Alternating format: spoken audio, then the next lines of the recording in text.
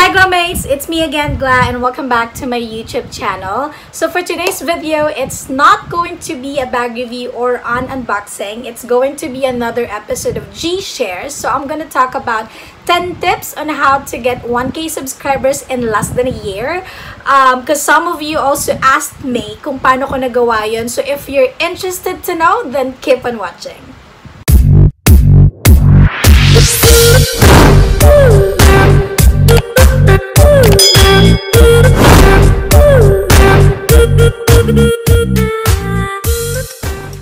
So GLAmates, as mentioned, I'm gonna talk about 10 tips on how to get 1K subscribers in less than a year. But to give you a backgrounder, I created this YouTube channel way back 2015 if I'm not mistaken, and I just uploaded 2 videos, kulitan moments namin with my daughter.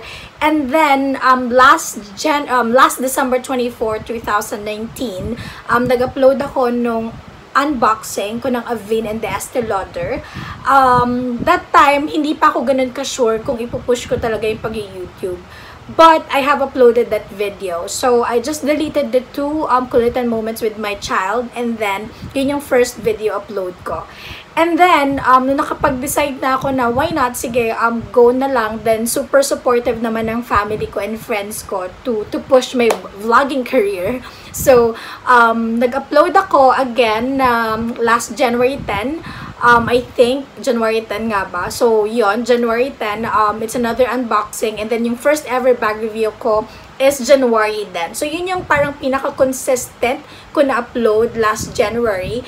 So, na-meet ko yung 1K subscribers. That was last week of May. So from now, meron na almost 3 weeks or 4 weeks na, or for almost a month na na-meet ko yung 1K subscribers. So it's like, kung nag-start ako ng January, February, March, April, May. So it's like 5 months na na-achieve ko ng 1K subscribers. So paano ba yun? But first,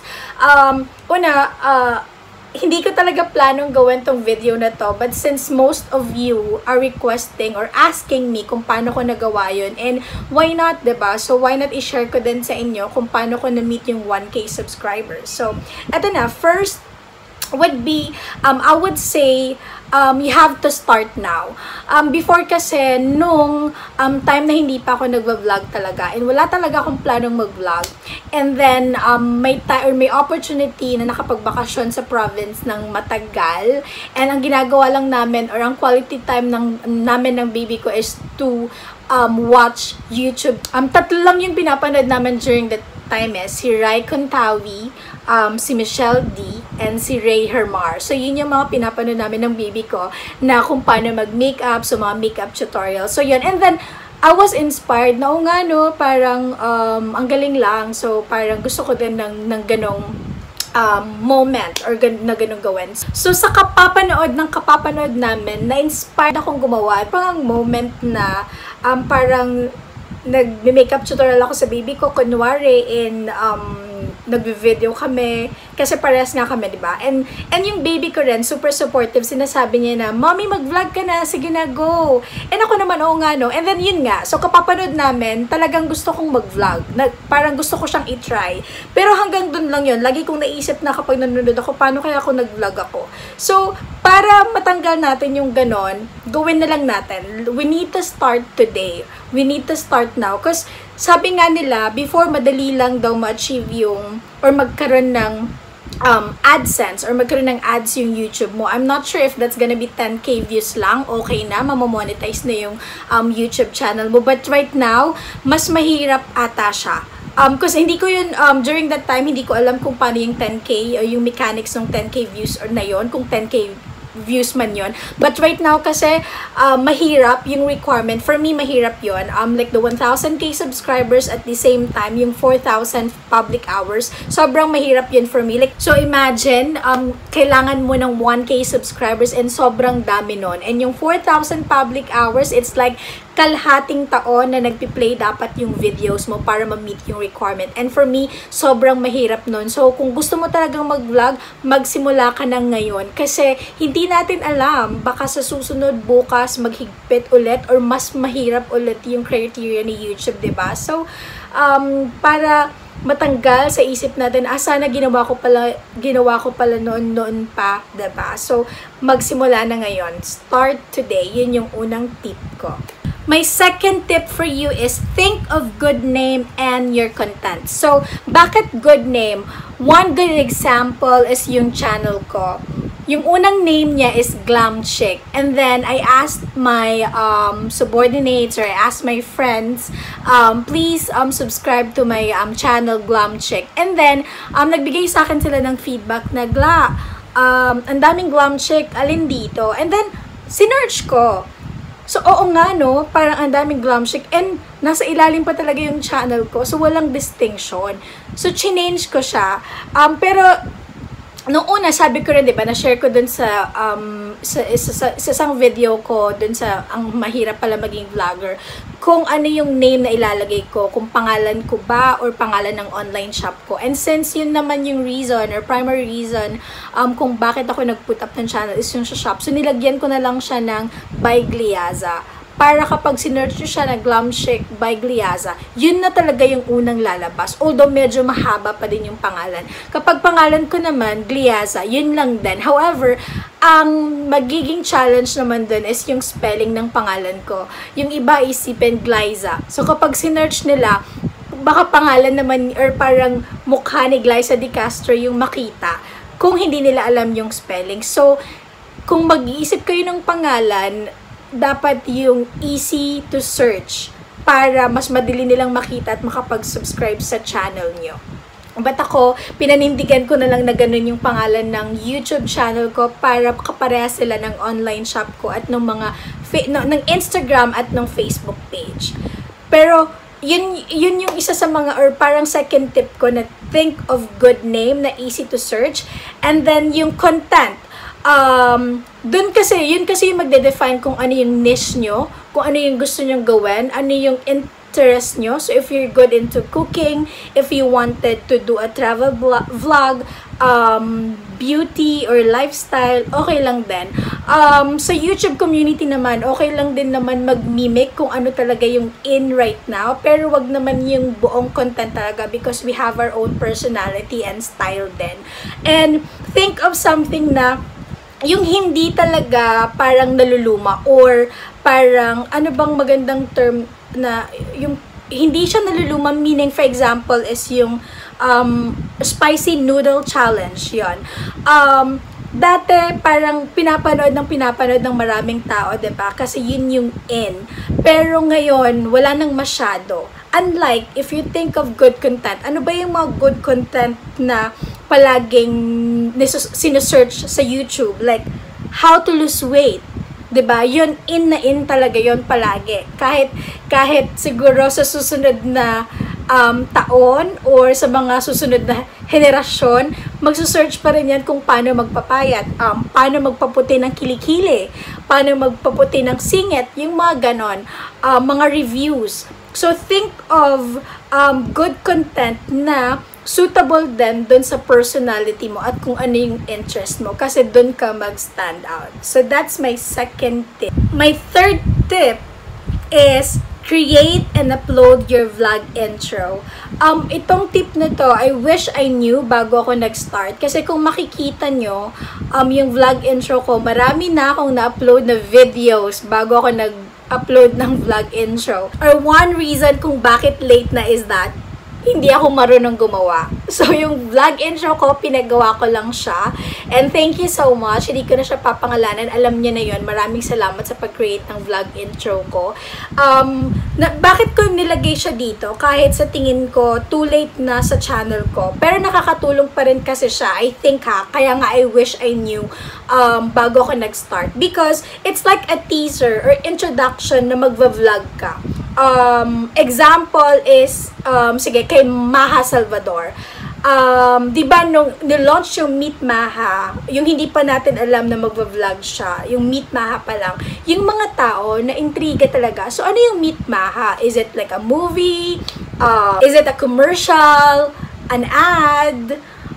So, hindi natin alam. Pero, nung nilaunch na, okay, mag-YouTube pala siya. So, parang alam mo yun, na-intriga na lahat ng tao na mag-YouTube si Maha Salvador. So, lahat ng mga fans niya, definitely, automatically magsusubscribe yun sa channel niya. So, tayo din, hindi naman tayo ganon na parang katulad ng mga artista na meron ng instant fan.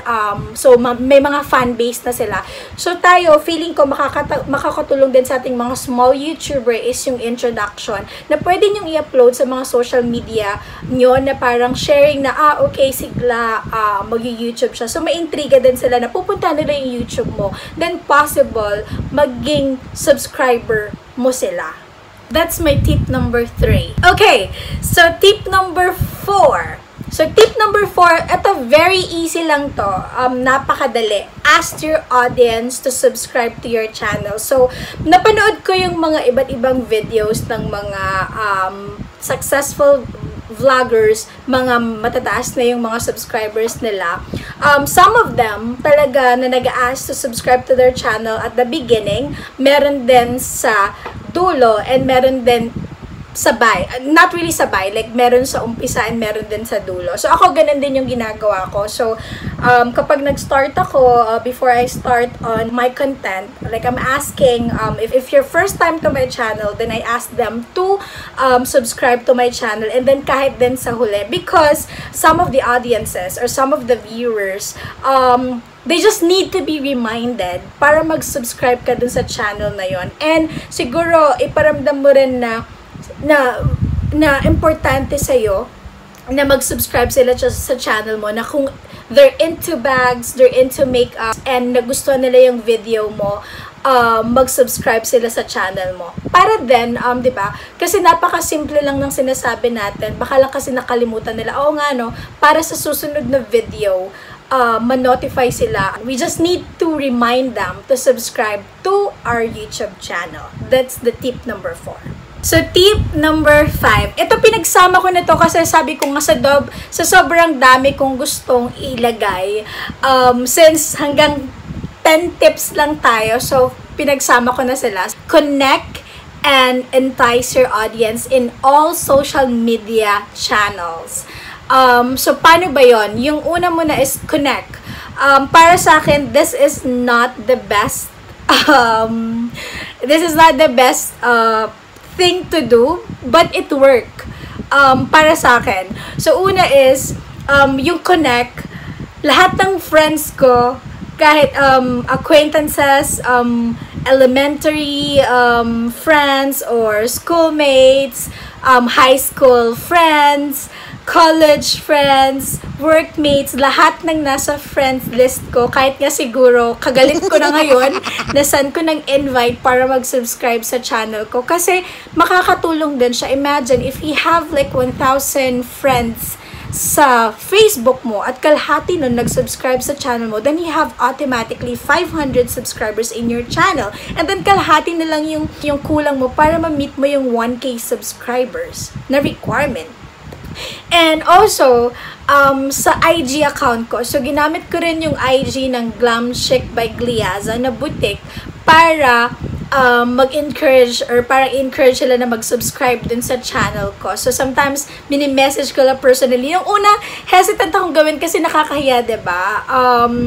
Kasi lalo na kung hindi mo naman din talaga ka-close. Pero since sa kagustuhan mong ma-meet yung requirements, so mini-message mo na rin sila. But sabi ko nga, it's not the best kasi yung iba na yung iba kasi parang siguro mahihiya na lang and then they subscribe and then eventually baka mag-unsubscribe din kasi hindi nila ganon kagusto yung mga bag reviews, like lalo na kung lalaki sila, diba? So ano naman ang papanoorin nila sa channel ko, so it's more on bag reviews. But yung una nga sinasabi ko, don't worry, kahit na hindi ka manood, basta mag-subscribe ka lang. So para sa akin, yun nga, paulit-ulit kong sasabihin, this is not the best option, pero nag-work din naman siya. Kasi, example, yung unang 2 subscribers dun sa channel ko, nung hindi pa talaga ako nagvo-vlog, is yung dalawa kong kaibigan. Yung isa na may YouTube channel na and monetize na siya ngayon. And then yung isa is yung isa ko din friend. So, dalawa lang din talaga. Then, after nung talagang seryoso na ako sa pag-vlog, yung una kong mga naging subscribers talaga is yung family ko, and then yung mga friends ko, yung talagang kaibigan mo na kahit hindi sila manood, yung wala silang choice na kailangan, dahil kaibigan nila ako, kailangan nilang mag-subscribe. So, ganon. You have to connect with your friends, acquaintances, or kakilala. Kung kaya ng loob mo na gawin yon. And yung next is entice your audience in all social media platform. This means cross-promoting lahat ng social media mo. Twitter, Instagram, Facebook, kung anong meron ka, i-promote mo lahat. I-promote mo doon lahat. Kung may bago kang upload, meron kang upcoming video for this bag, for this item, then do it. Kasi doon at least malalaman nila na okay, may bago siyang upload. So, you're hitting two birds in one stone. Possible magiging subscriber mo sila dahil interested sila dun sa item na yon. At the same time, mag-i-increase yung watch time mo dahil panonoorin nila yung video mo. Kumbaga, para siyang commercial na laging pinapakita sa mga tao para mainggan yung bumili or bilhin yung item na yun. So, ganun din sa YouTube. It's like you're marketing your channel para panoorin ng tao at para mag-subscribe sila sa channel mo. Kaya, i-bombard natin sila. Pero wag naman yung super duper OA na palagi. Siguro kapag meron ka lang upcoming video, para lang din ma-notify sila. At makita nila na may upcoming videos ka. Wag naman yung kada oras or everyday. Tip number 6. Interact with your audience and make friends. So, paano ba yun? If someone nag-comment dun sa video mo, whether it's positive or not, it's still welcome. All comments are welcome. Kung positive yung sinabi niya, like for example, nakakataba kasi din ng puso sa totoo lang kapag nagbabasa ka na, parang thank you so much for doing this, dapat bibilin ko tong bag, bibilin ko na tong bag na to kaso nagdalawang isip ako, but it's good that ni-review mo siya, so ngayon talagang parang decided na ako na bilhin siya. So, yung mga ganon, sobrang nakakataba ng puso. It keeps me going at para mag-create pa ng mga videos para sa inyo, para dun sa mga viewers na nakaka-appreciate nung ginagawa mo.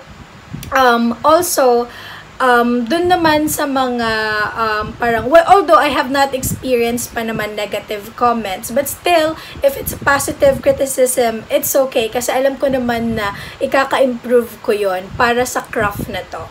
And kapag may nag-ask ng question, then you have to answer it right away. Kasi it's like thanking them na kumbaga parang na-interested or kumbaga pinanood nila yung channel mo, and it's a way then of thanking them or recognizing them na parang yung effort nila na pinanood yung video mo is maibalik mo din by answering their question. So, kung mapapansin nyo, yung tip number 4, 5, and 6, it's more on building a relationship and interaction talaga. Kasi you're promoting your channel.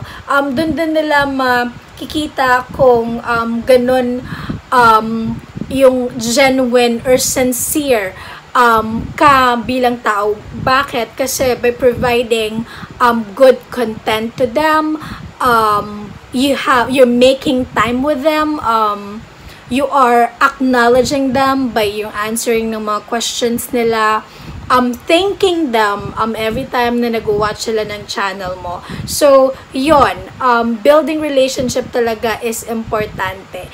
And another thing is that, yung ginagawa ko, kapag nagsusearch din ako ng ibang bags, kung paano nila, kung magre-review ako ng bags, so nagsusearch din ako ng ibang mga nagre-review ng bags. So, tinitingnan ko kung paano yung flow nila, para din makakuha ko ng best practice nila, but not all the way na imimimik ko kung paano, because we have our own personality.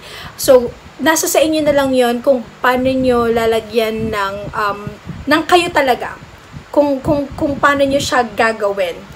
And then, I comment on their video, na parang it's nice, it's good, the bag is really good. I also want to have one. And then, new supporter here. I hope you can also visit my channel.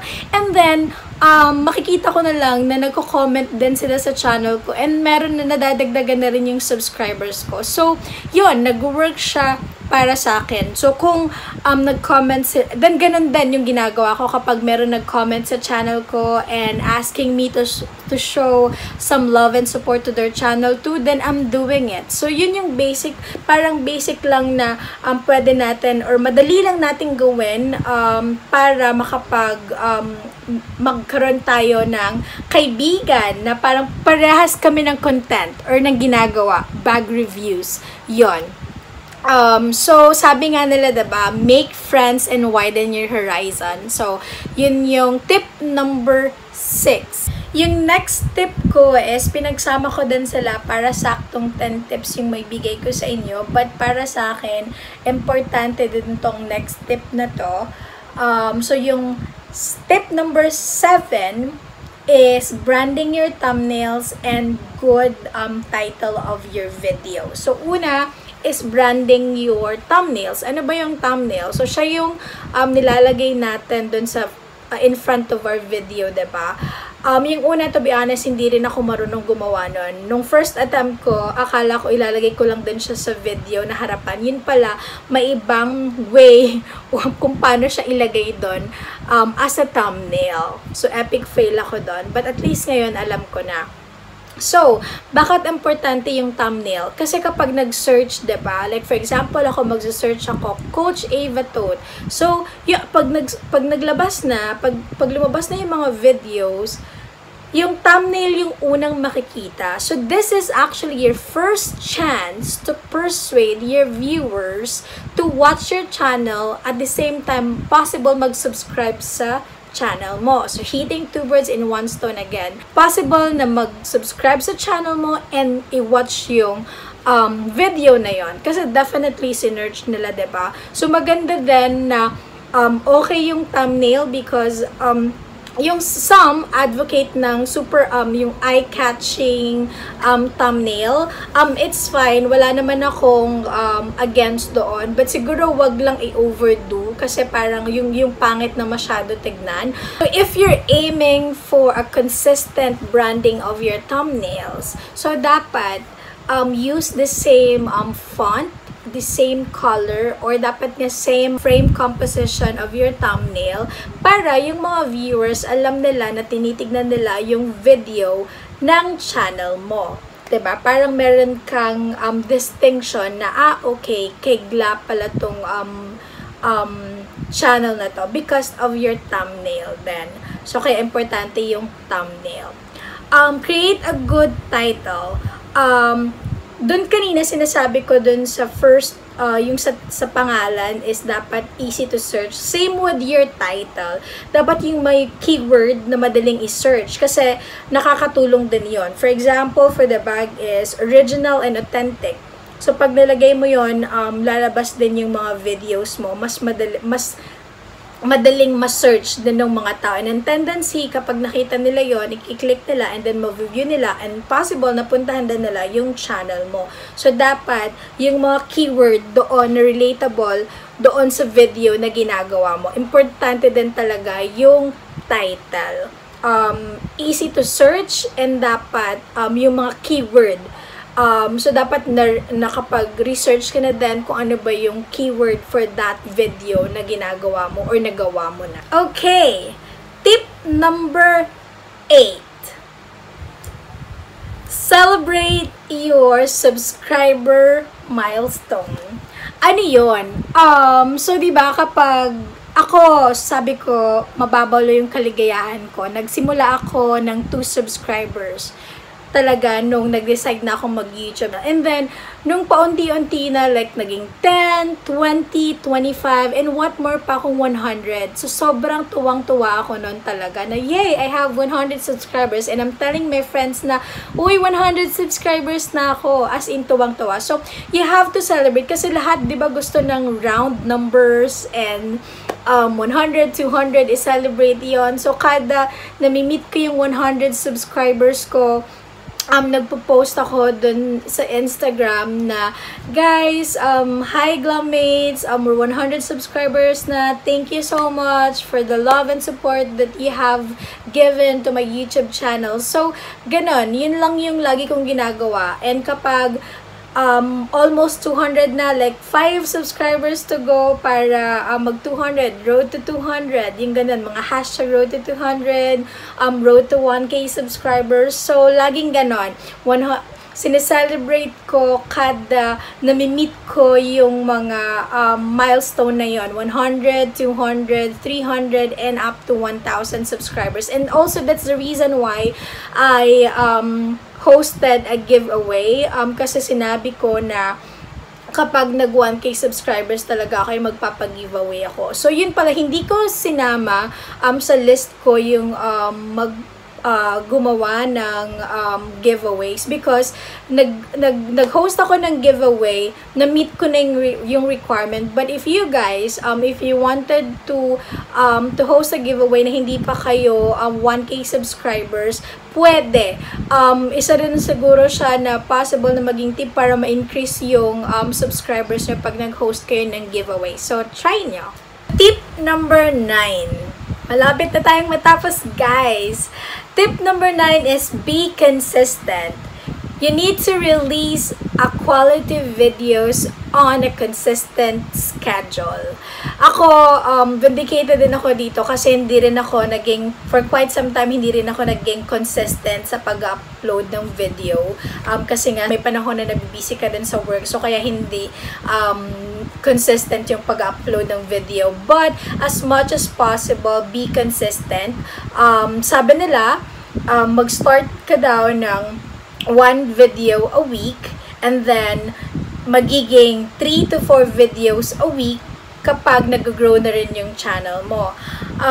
Kasi sabi nga nila, pag mas maraming upload, mas maraming tendency na ma-convert into views and watch hours. But if you wanted na yung audience mo mas ma-convert into subscribers, then you need to focus first on the quality of your videos. Maganda rin kasi na i-focus mo muna yung quality versus quantity.